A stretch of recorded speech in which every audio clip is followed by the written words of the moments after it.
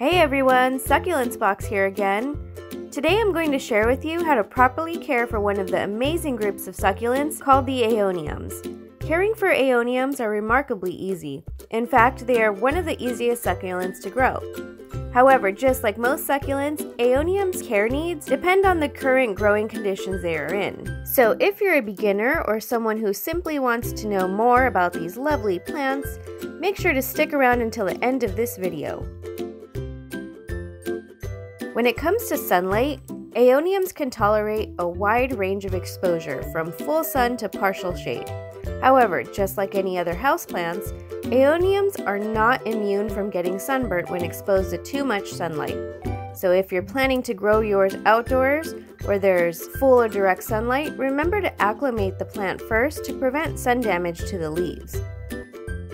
If grown indoors, you'll need to place your Aeonium plant in a spot where it can get as much light as possible to keep it happy and healthy, like an east, south, or west facing window.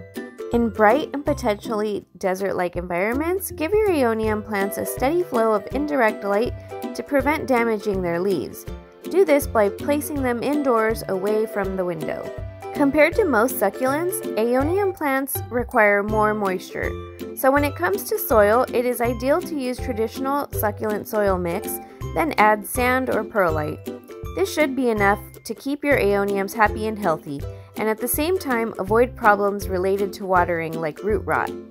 You can also try blending your own succulent soil using an organic ingredient like peat moss or compost and an inorganic ingredient like gravel or perlite. Since Aeonium plants prefer more moisture than most types of succulents, they can easily get root rot, mold growth, or mildew due to overwatering, so you need to be extra cautious whenever you give them a drink. In general, Aeoniums love to get a good soak of water whenever the first 2 inches of their soil feels dry, especially during their growing season in winter to spring. In the summer months, your Aeonium doesn't need to be watered at all unless under extreme heat or very dry conditions, as this is the time when these succulents go dormant or semi-dormant. Aeoniums thrive in the Mediterranean climate, so the temperature shouldn't be too high or too low and not too humid. So if you're growing yours outdoors, make sure to place them in a warm, partially shaded spot.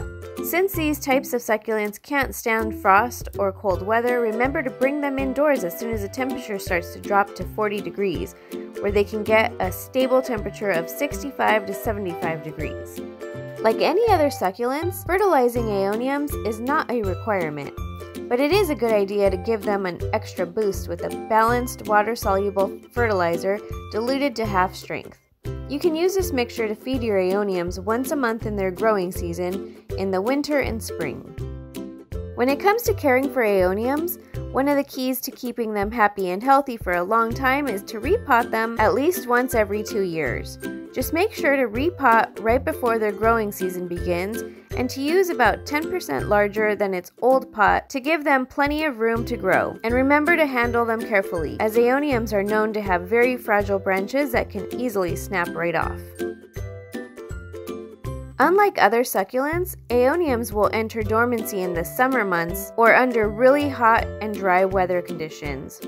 During this time, it's totally normal for these succulents to shed most of their bottom leaves and for their rosettes to close up, looking as if they are dying or not doing very well at all. As soon as summer is over, when the climate in your area starts to cool down, your Aeonium will come out of dormancy and will begin to open up their rosettes again and start happily growing. Since it's natural for Aeoniums to drop some of their leaves as it grows, you can use them to grow a whole new Aeonium to care for. All you need to do is take 1 or 2 of these fallen leaves and let it air dry for a brief period before transferring it to a new, empty pot with potting soil. After the leaves have dried out, let it rest lightly on the top of your soil mixture and make sure to mist the leaf with water occasionally and make sure to keep the soil moist. Remember to do this regularly until you see roots begin to form at the base of the leaf. Aeoniums are always compact succulents, so pruning them to keep in shape is not actually necessary. However, if you see any irregular growths, aerial roots, or dead leaves, it's best to prune them off when you see them. To do this, you simply need to cut off any undesirable leaves as close to the stem as possible using a clean, sharp scissors or knife. While Aeoniums are of the succulents that aren't toxic to birds, cats, dogs, horses, livestock, or humans, for best growth results and a happy, healthy succulent, it is still recommended to keep your Aeoniums away from your pets and children's reach. That's all I've got for you today. If you find this video useful and helpful, please don't forget to like, share, and subscribe to our channel. Thank you, and we'll see you again next time. For more, you can find us at succulentsbox.com or on YouTube, TikTok, Facebook, Instagram, and Pinterest.